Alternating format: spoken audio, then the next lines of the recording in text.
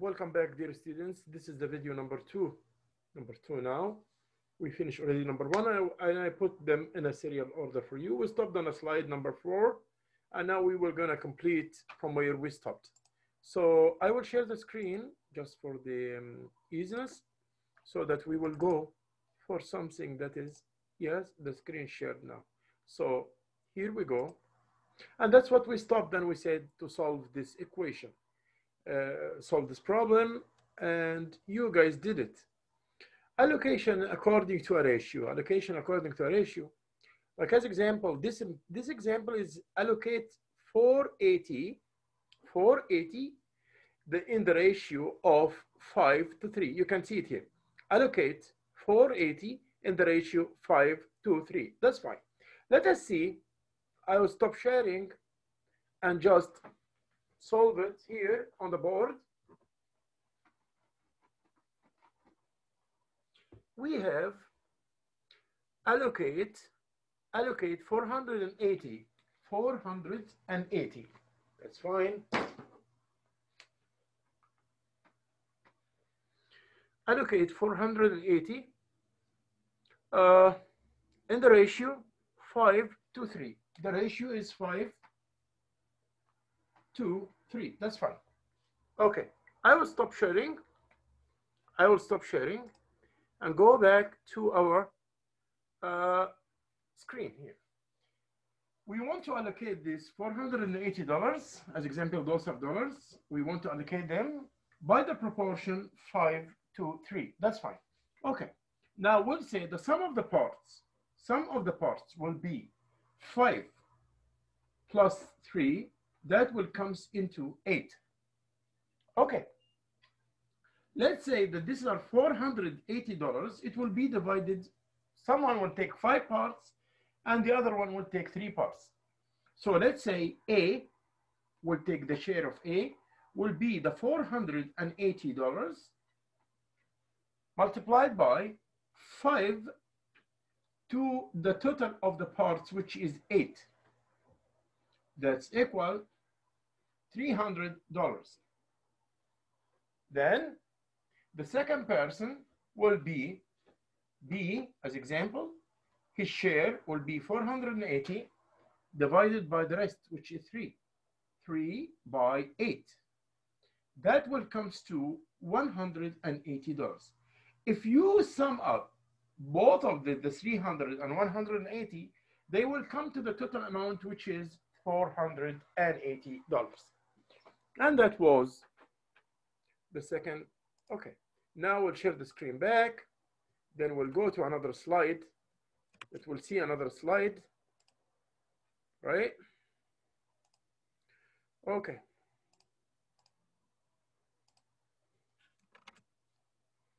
Here we go. As example, in this example, like you see here, it's larger than the first one. It's larger than the one before, the previous one. As example, here we have, it's the same idea, but we will divide the $72,000 with the proportion 4 to 3 to 2. It doesn't make sense. It's okay, the same thing, the same idea and the same principle. So we will get the total parts also. There will be 4 and 3 and 2. That will be 9. Then we will divide multiply the 72,000 by each part for the total parts of these ratios. I will do the first one, then you guys will do the second and the third. I will stop share, but just I will take the numbers first, then I'll stop share so that you can see the board clearly.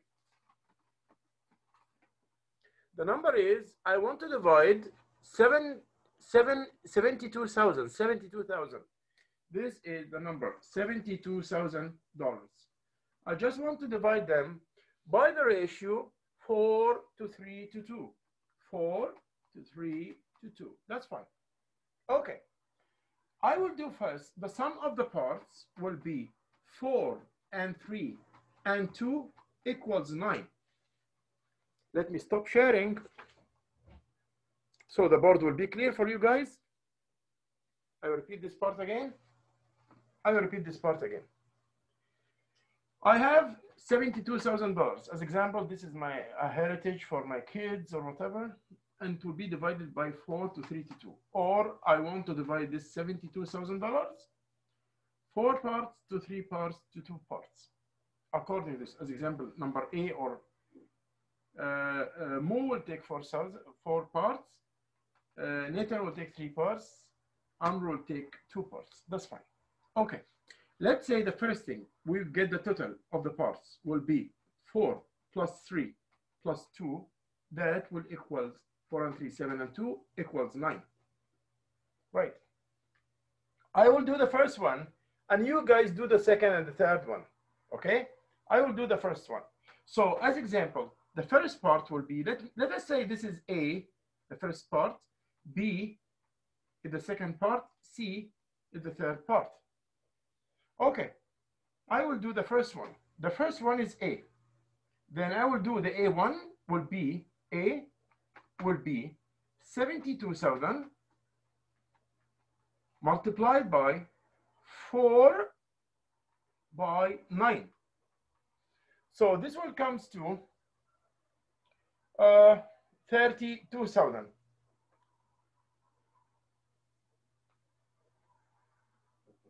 Please go ahead for B, the second part, and for C, the third part. Can you do that? Can you do the second and third? To be clear in front of you back, I will clear this area. I just left the first one. We have 72,000, and it's divided by the ratios 4 to 3 to 2. We'll get the total, which is 4 and 3, 7 and 2, 9. Then we'll give the second one will be, let's see what you will do here in 2 minutes.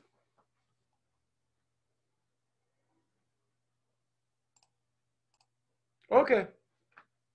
So you did the second thing. You did 72,000 multiplied by 3 by 9. And the third, 72,000 multiplied by 2 by 9. And you will get the results. You get your results. That's fine. Let's go now to share the screen back.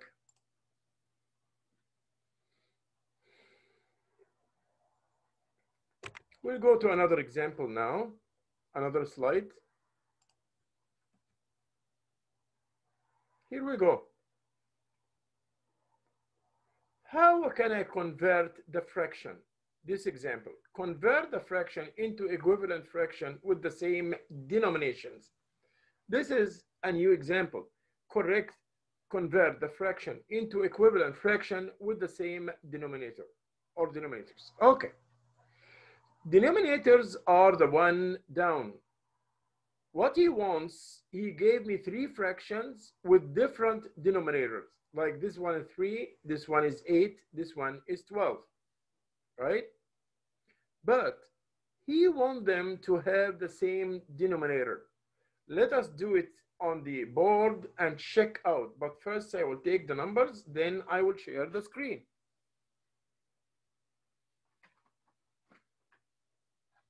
It says here 1/3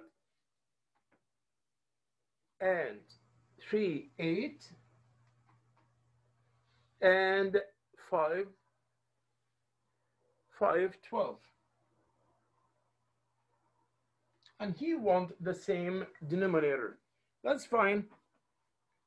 Now I'll stop sharing and I will do this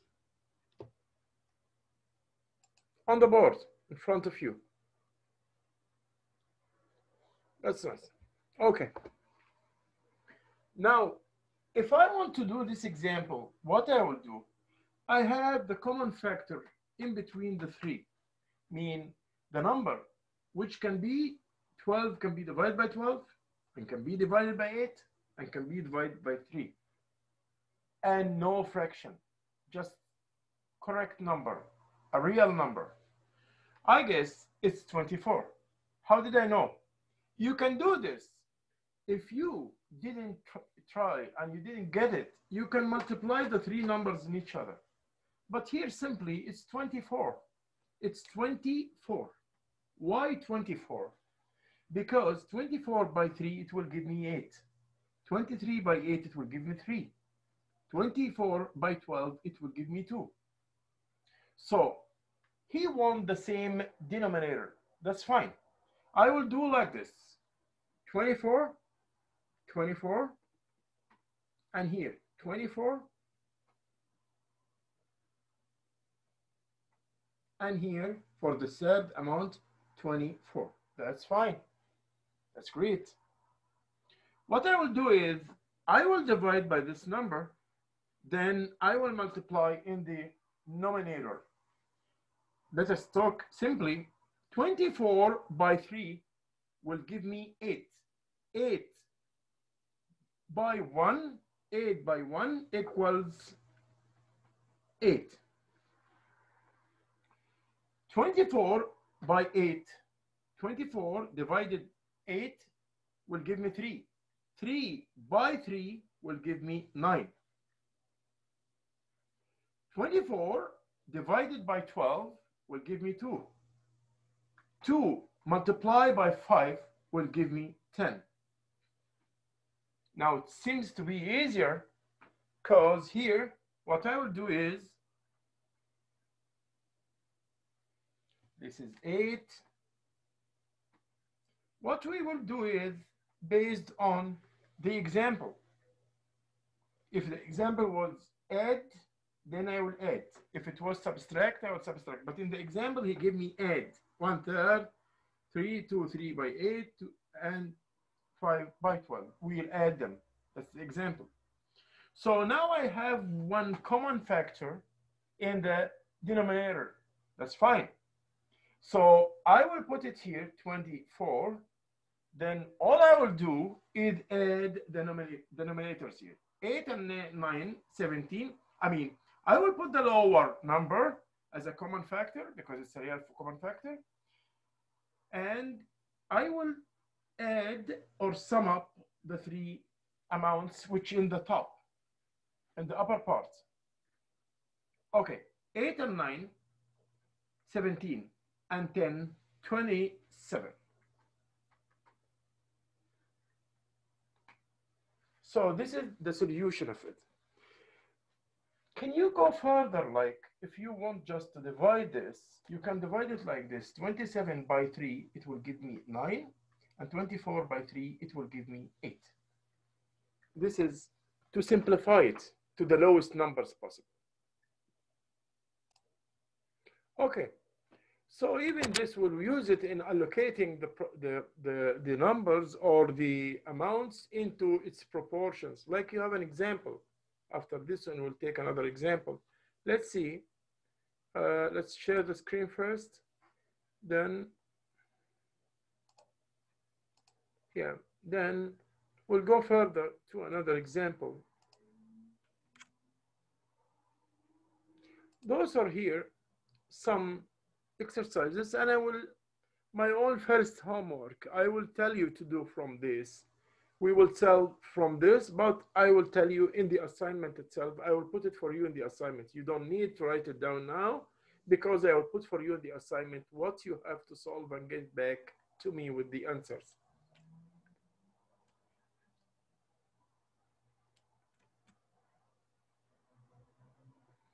Let's talk about the proportions, and this is the second part. So I will give one example here, then I will just make an introduction to the proportions, and I will put the proportions for the next video. That will be fine. So proportion means it's a relationship between numbers. When two ratios are equal, they form a proportion. As example, if I say like this, let me stop share.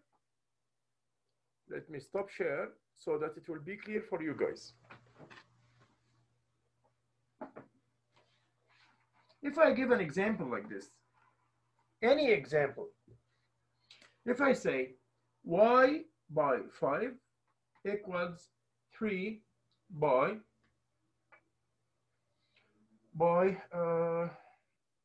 10.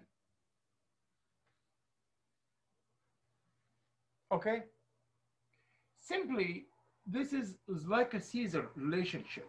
It's like a Caesar relationship. So you will say 3 by 5 for the solution, 3 by 5 will equals y by 10. So 3 by 5 means 15 equals 10y.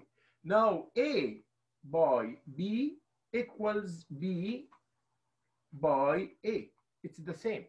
So when I say y10, it's 10y, the same. It's 10y. So now, how will I get the y?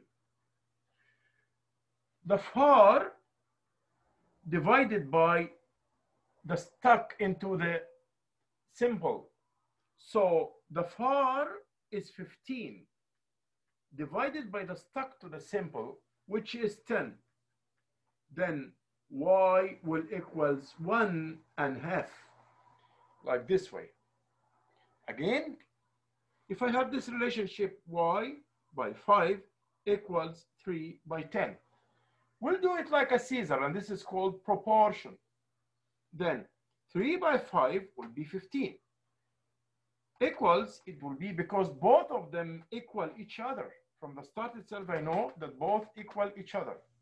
So 3 by 5 will equals y by 10. That's fine. Then 3 by 5 will equal 15.